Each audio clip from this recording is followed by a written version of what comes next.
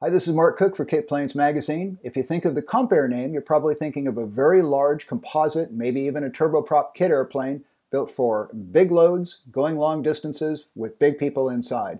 We probably also wondered where Compair's been. The fact is, the Compair has a brand new design they're going to be showing at AirVenture this year, and I had a chance to catch up via Zoom with new owner Michael Ryan, as well as designer Ron Lueck. They brought me up to speed on what's going on with that airplane in the company and what to look forward to in the months ahead. Check it out.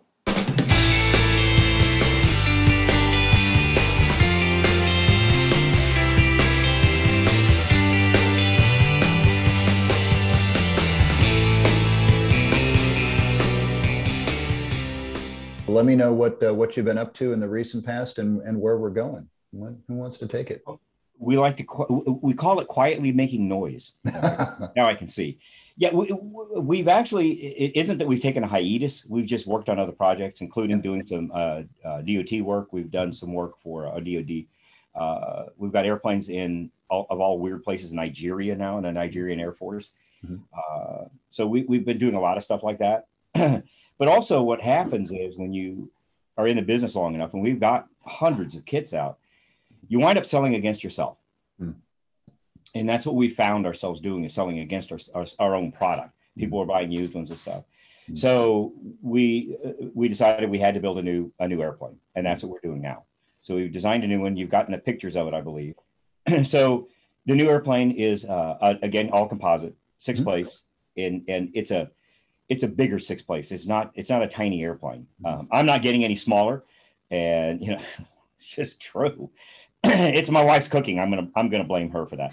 So we specialize in bigger airplanes because our philosophy has always been people would rather be comfortable and give up 2-3 knots in speed to be comfortable. Because if you're going to be in the airplane for 4 or 5 hours, which is what everybody wants to do to take those trips, right? You want to be comfy. You want to bring the wife and 2 kids and dogs and some baggage.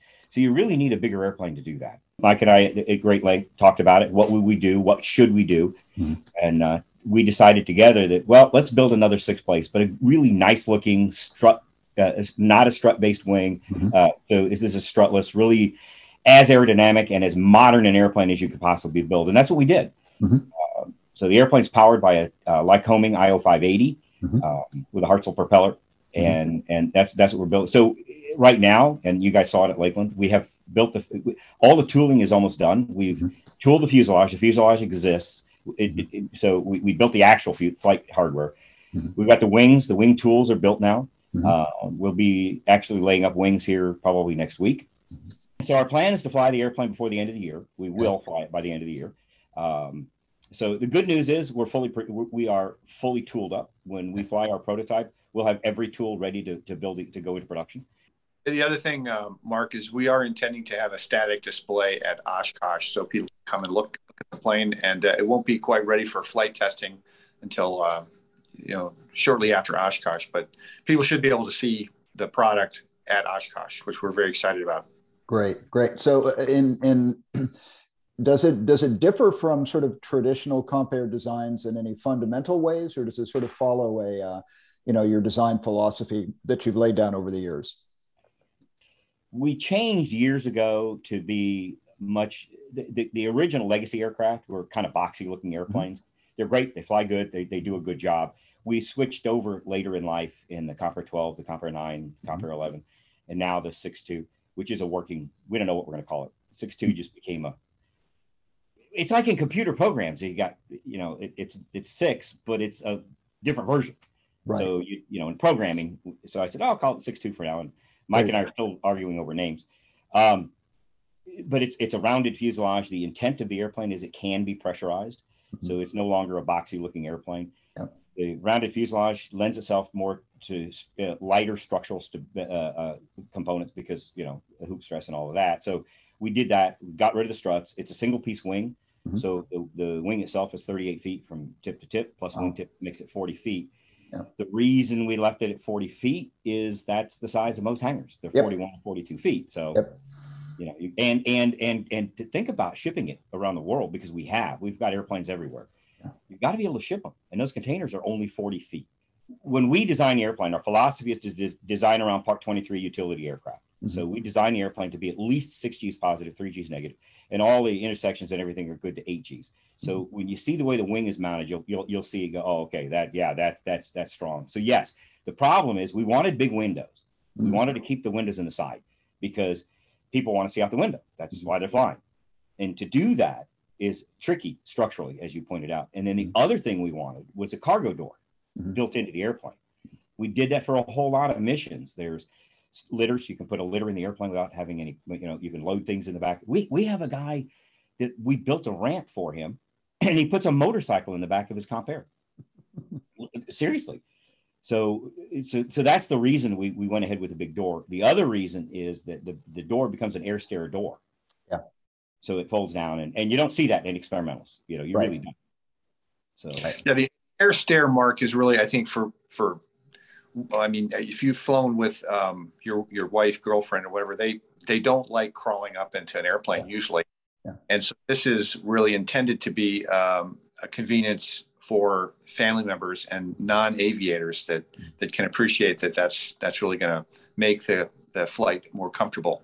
Definitely. And we're excited about that. Yeah. The other thing about that Ron is alluding to is the design is to Part 23 specs, but one of the options for this aircraft, which might be more appropriate for, say, Air Force training, is a turboprop engine, a Walter 650 horsepower engine. So it's really designed to be able to handle the stress of a much larger engine.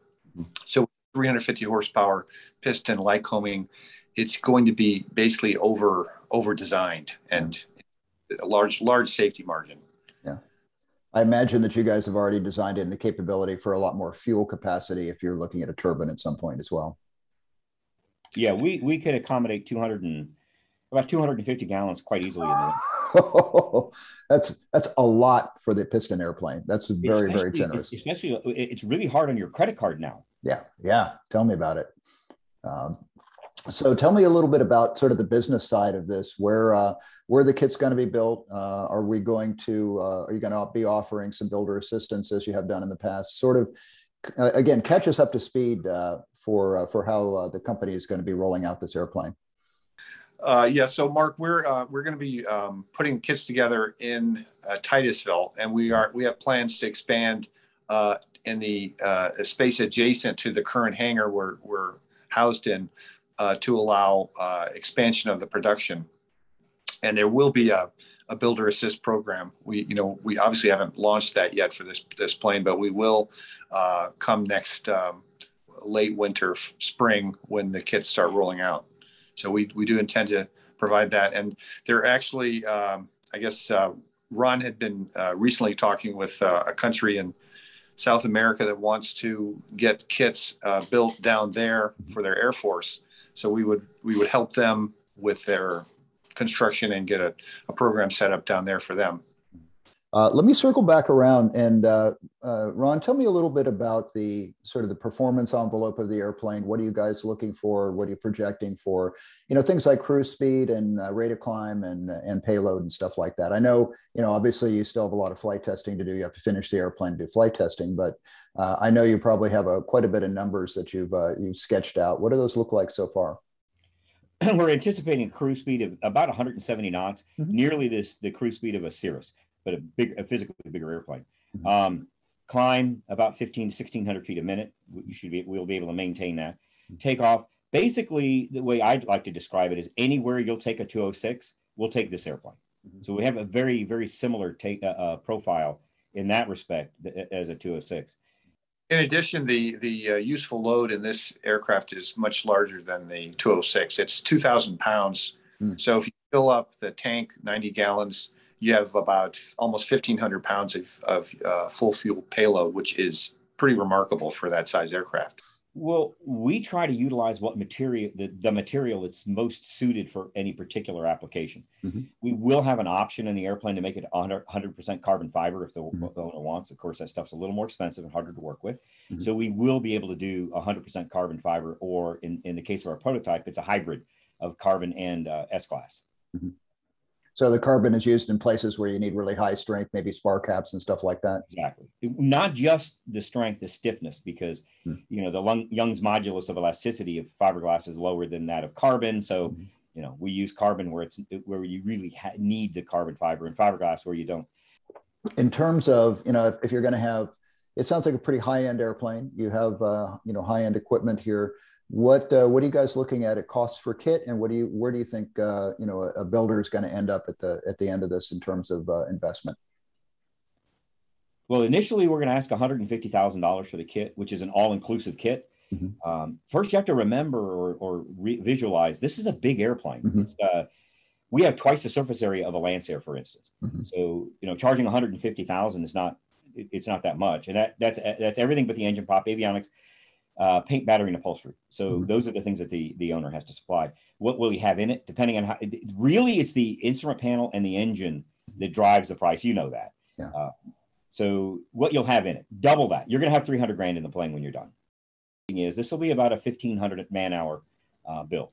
To get the basic airframe and systems and everything together. I mean, that's exclusive of paint and interior and stuff like that typically, but to get the airframe flyable, 1,500-ish hours. Yeah, and we will have, I don't like to copy, but we'll do a 4-week to taxi program. We won't be able to get it done in 2 like somebody else does, but we'll do a 4-week. We'll have a program similar to that.